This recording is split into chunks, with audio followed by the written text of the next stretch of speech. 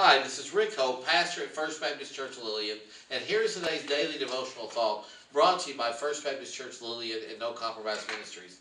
I'm in a room that when we built it in 2004, early part of 2005, was to be the choir room. There's the music minister's office over there. That is still the music minister's office. But we no longer do a choir. We do more of a contemporary blended type worship service. So we don't do a choir anymore. So it ceased to be the choir room.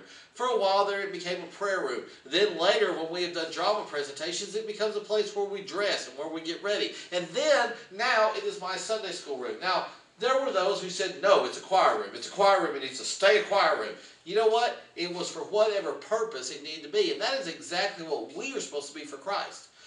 God, you called me to be a preacher. But what if later on He calls me to go on the mission field? What if later on He calls me to do workplace ministries? What if later on He has my wife and I working in some homeless shelter?